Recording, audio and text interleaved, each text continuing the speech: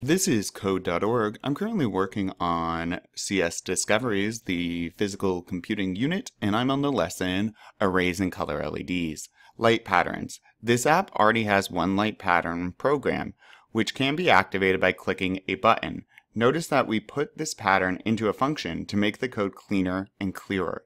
Let's test it out. Oh, and if I do this,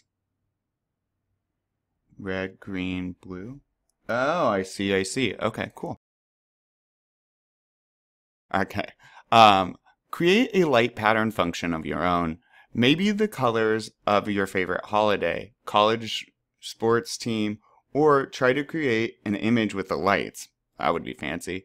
After you've created your function, add a button and event handler so that you can switch between the two light patterns. Okay. Huh. All right. Let's give this a shot. And this is connected to the next lesson. Ah, I see what they're doing here. Okay. Oh, and they control the intensity. Okay. So we could use a loop for this, I think, but I'll take their lead here, and I'm going to right click. I'm going to do Control C, so I should hit this because ours will be similar, and then Control V. And now for the colors. So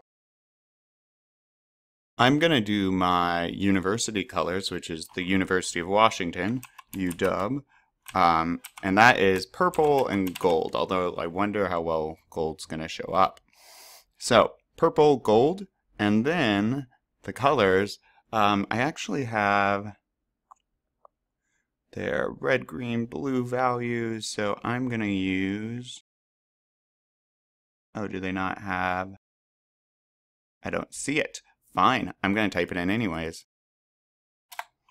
RGB. And then 51 for red, 0 and 111 it should be. Let me close this. Is it gonna... I don't think it likes that. Testing it out.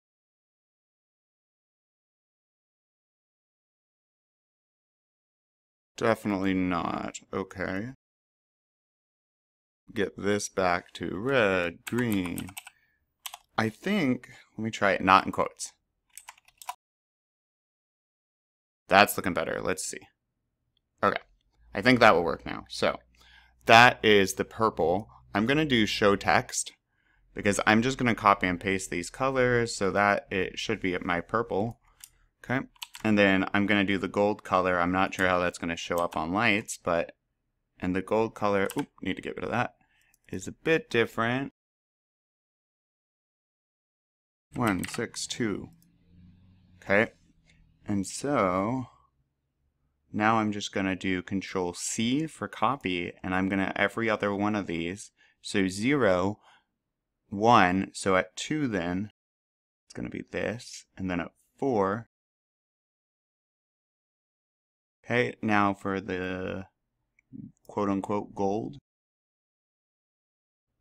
Okay, so I think that's the colors.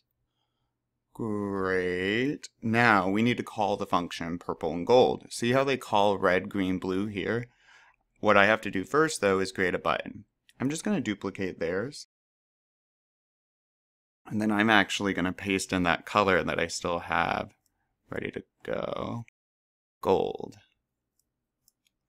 Text will read purple, gold. Okay. And I'm going to... Cool.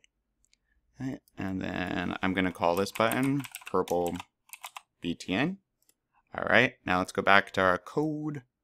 And on the event that the ID, remember, purple BTN for me, is clicked, what do I want to have happen? Well, I want this function, purple gold, to run. So function, we got to call it.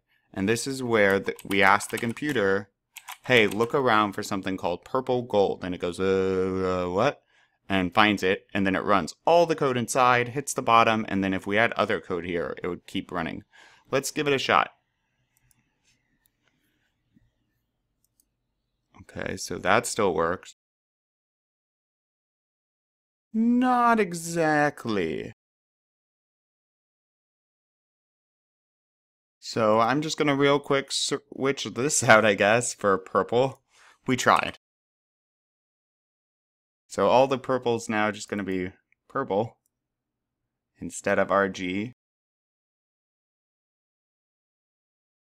And I guess all the odd-numbered ones in the array, lights in the array will be yellow, which is pretty close. I was a bit too ambitious. Alright, let's see how that looks. Round 2. Run. Green. Purple and yellow. Kind of my school colors. What's going on with...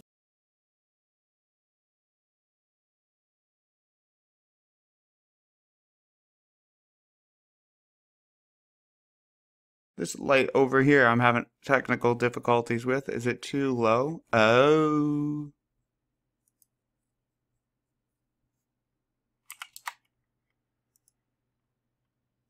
Oh, is it? Reset, run.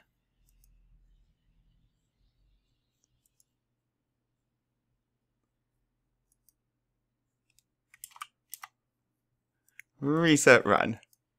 No technical difficulties, just too dim. Awesome. Alright. We did it! Let's keep going.